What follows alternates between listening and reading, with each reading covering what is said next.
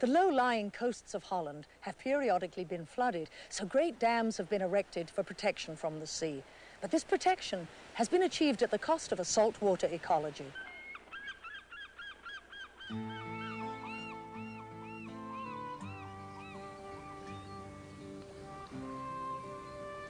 The sea means many things to the people of the Netherlands.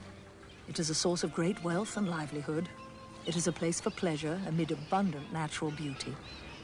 And it is, for the Dutch, an ever-present danger, bringing death and devastation when storms drives its waters into the low-lying towns and countryside.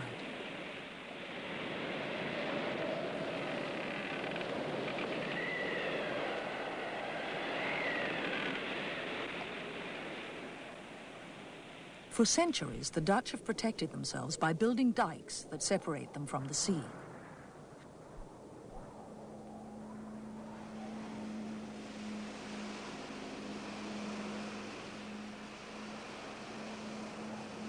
Traditionally, one effect of the dikes has been the destruction of the rich and fragile ecology of the coastal zones. Such damage to the environment has been considered a necessary cost of ensuring safety. In the 1960s, two small groups of citizens began to ask if the dikes that were under construction in the southwest of the Netherlands might be built in such a way that the environment would not be sacrificed.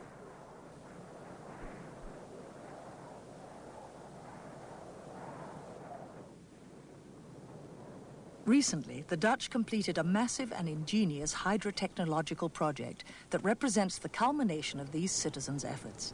The Eastern Scheldt Barrier is a new kind of dike. It is a dike with gates. In normal weather, the gates remain open and allow the tide in. They close only when storms bring the threat of floods. Last October, amid great celebrations attended by leaders from around Europe, the barrier commenced operation.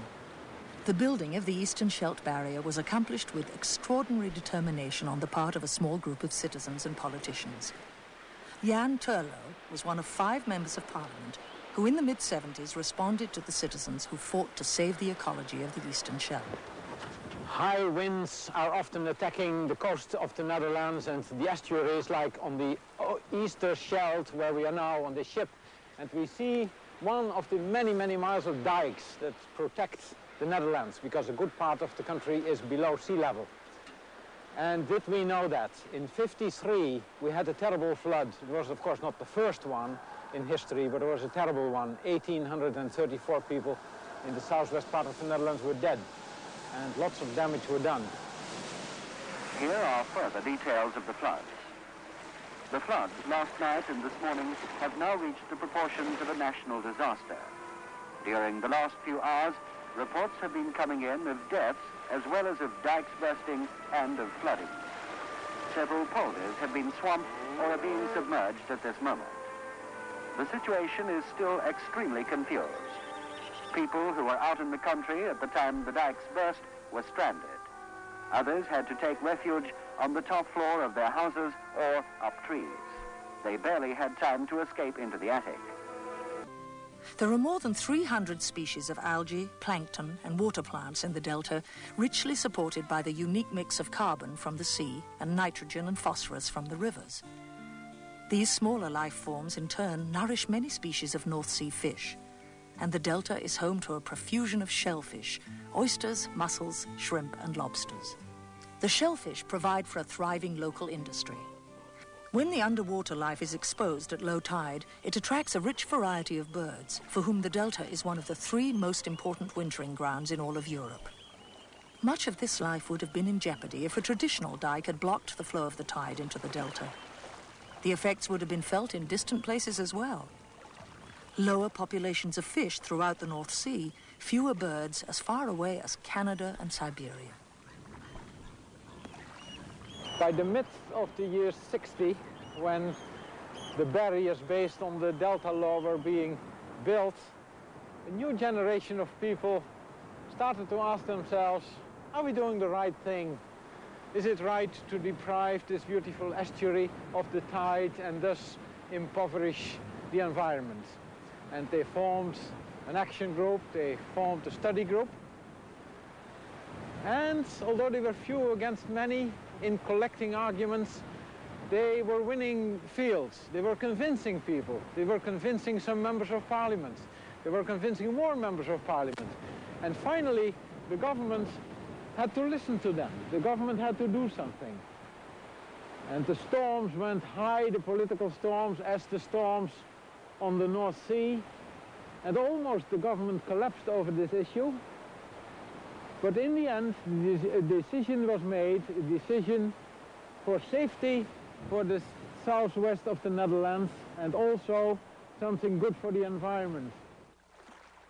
Others joined the environmental interests in voicing their concerns about the effects of the Eastern Scheldt Barrier.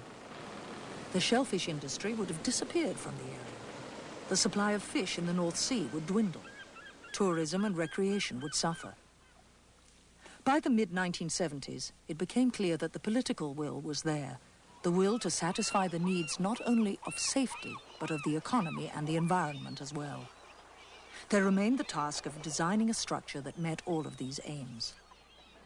The solution that emerged, the storm surge barrier, has been called the eighth wonder of the world. To build the barrier, the Dutch spent $2.5 billion, twice the cost of a conventional dike. The barrier runs nearly 4 miles across 3 separate channels.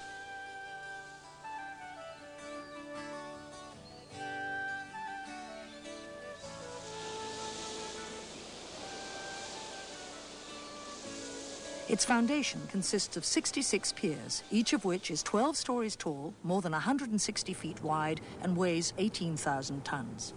Each of the 63 gates is 140 feet wide and 17 feet thick. A new roadway crosses over the top of the barrier. The barrier took 10 years to build. The gates and piers are so big that they could not be built elsewhere and shipped to the site, so a new island was built just for construction.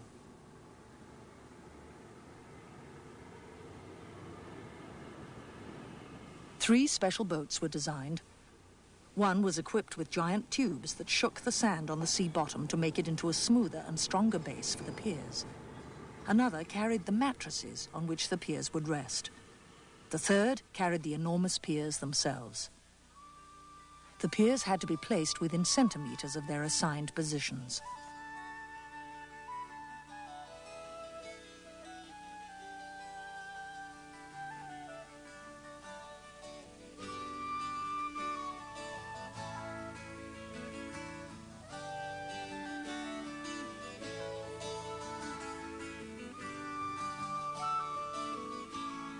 Much of the Netherlands is made up of drained and reclaimed land that the Dutch call polders. Today, the Dutch are engaged in reclaiming more than 500,000 acres of the Zuider Zee. If it were not for its 1,500 miles of dike, farmers' everyday livelihood depends on the teeming life of the delta. There is little doubt that the barrier is a success. Suppose that they had closed the Eastern Scheldt completely. What would that have meant for the divers? Well, now it is salt water. Yes. And when it is closed, then it is sweet water. Yes. All the things are died then. The natural life would have died. Life would die. So how many varieties do you see now underwater? Well, we see a lot, of course, now. And I think there is a life of more than 200 animals. 200 animals? More. Fish and seafood and lobsters yes. and mussels. A small group of citizens succeeded in convincing the Dutch people that they could ensure safety without sacrificing the environment. In deciding to build the Eastern Scheldt Barrier, the Dutch, renowned for centuries as hydraulic engineers, took on a challenge that called for unprecedented ingenuity in science and engineering. It called for an exceptional national commitment. So here I am on this monument, on this statue for the environment, the storm surge barrier, which was finished a few months ago, and never ever in the world so much money has been spent just for the environment, and I think it's worth it.